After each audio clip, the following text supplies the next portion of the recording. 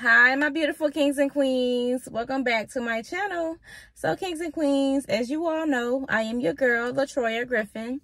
And for all of my new people that are watching, if you have not yet joined the family, do not forget to hit that notification bell. And don't forget to turn on your, and don't forget to subscribe so they can be notified every single time I drop a new video.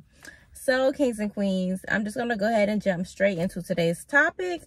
So, God is saying that we as being his children, we as being children of God, we must hold on to our values, hold on to our morals and our integrity. God is saying that this world would try to steer you away from him. This world would try to distract you from your purpose, from the things that God has placed in you. God is saying that he has placed some things in you that no man can take away. But God is saying that this world will try to distract you from that. This world will try to, pull you away from God's purpose that he has for you.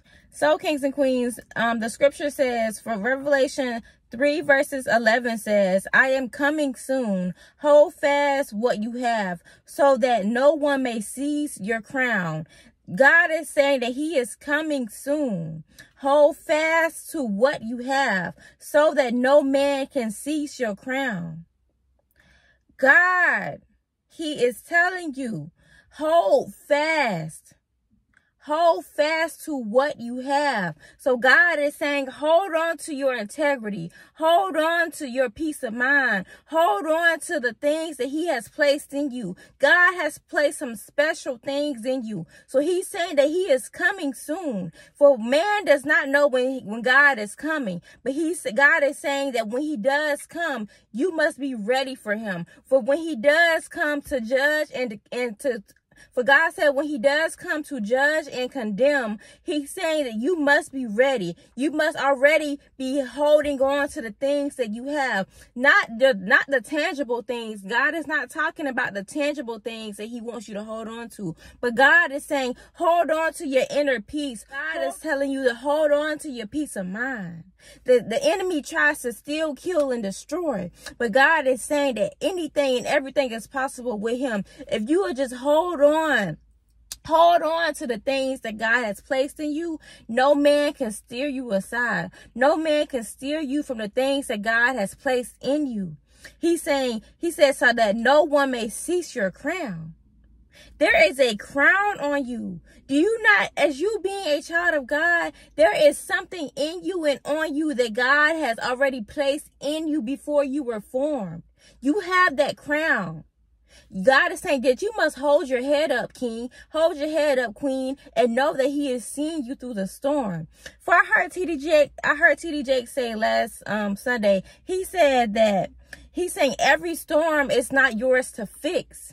TD Jake said every storm. So every problem, every encounter everything that you encounter is not yours to fix. Sometimes God places that storm in your life so that he can show you who he is in your life. God is saying that he said everything that you encounter, every obstacle, every trial, every spiritual warfare that is thrown your way, he's saying that it is not yours to fix. Because sometimes God places things or problems in your life so that he can show you who he really is. Because some of us have a hard time believing that God would fix all things through Christ Jesus. Sometimes we have a hard time of believing that God is who he say he is. But God is saying that sometimes he has to show you better than he can tell you.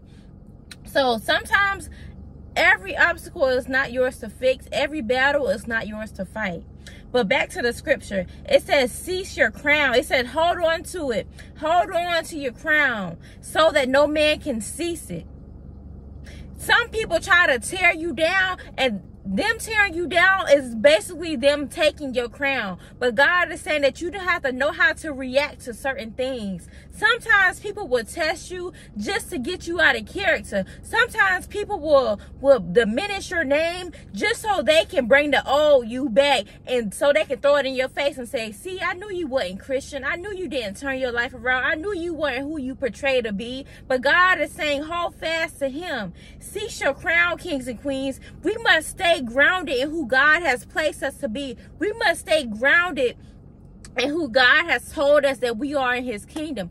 People of this world will try to get you out of your character. People of this world will throw dirt on your name just because they are jealous of you. They're jealous of your anointing. They're jealous of the things that God has blessed you with. They're jealous of your aura, your light, because the enemy can see your light. Darkness can still see light.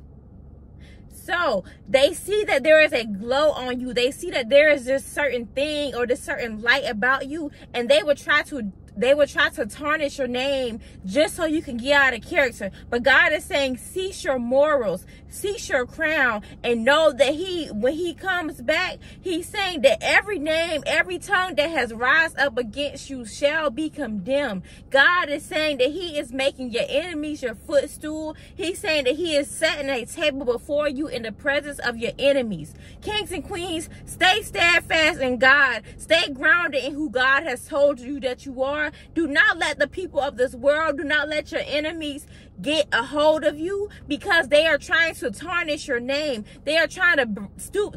They're trying to bring you down to their level. But God is saying that we must hold our head up. He said, hold your head up so that your crown don't fall. Hold your head up so that he can condemn the people that has talked against you. Hold your head up and stay steadfast in him. Kings and queens, like I always say, know who you are in God's kingdom, and these people of this world cannot get to you. The people of this world cannot bring you down. Do not stoop to their level, because there is a calling on your name. There is a bigger picture. God is saying that there is something that you are destined to do. God is saying that he has predestined you to break the generational curses off your family's life. He's saying that you are the Joshua. You are the one to break the curses off of your life, off of your family's life, off of your kids' life. God is saying that you are the generational curse breaker, and he's saying that no man can condemn you because you are his child. He's saying, yes, you might go through things. Yes, you might encounter a few storms, but God is saying that the storm does not last always. God is saying that the light shall come out. God is saying that you are the one that is going to break the generational curse. So keep your head up. Do not let your crown fall, because there is a calling on your name. There is something that God has placed you to do. And God is saying that he will not take you out of this world until you have done that. Until you have accomplished what he has placed you on this earth to do. God is saying that no man can bring you down. No man can slay you, because you are his child, because he is protecting you, because there is a calling on your name, because there is something that is higher than you. God is saying that he is your protector. He is your way maker. He is the storm. He is the light in the middle of your darkness. And God is saying that he is going to condemn every name that has risen up against you. So stay steadfast in him. And he's saying, keep your head up, king. Keep your head up, queen, because you are going to make it through, because he is with you. He is on your side. So God is saying, hold fast. He's saying that he is coming, and when he comes to judge and condemn.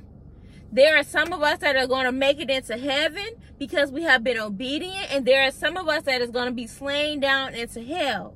But I don't want you to be that one. I don't want you to be that one to be thrown into the pit of hell because you have been distracted or you have been disobedient. I am not perfect. I am just teaching you all. I am still working on myself as well, but I'm still trying to guide God's people back to him, because some of us have lost our purpose. We have lost our vision, but God is saying he has called me to steer his people back to him, to steer his people back to the calling and the purpose that is on their life. So kings and queens, know that there is a calling on your life, and God is saying that you must continue to be diligent and obedient to his name. So kings and queens, I love you all so much, and I will be seeing you all in tomorrow's video. Bye, my kings and queens.